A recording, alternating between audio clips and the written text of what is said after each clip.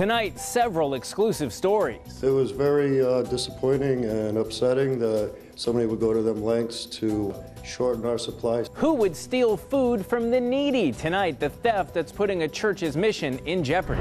Plus, a follow-up to another Channel 3 exclusive. Our viewers come through for a local woman and her loyal pets during a difficult time.